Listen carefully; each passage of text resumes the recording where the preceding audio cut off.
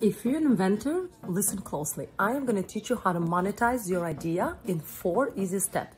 Step number 1, once you had that eureka moment and something came to your mind, some kind of an invention, make sure you take it down, put it on a piece of paper, and go straight to the USPTO website and check that if anyone else before you submitted that idea for patent. And if your idea is unique, then move to step number 2. Step number 2 is find someone on Fiverr.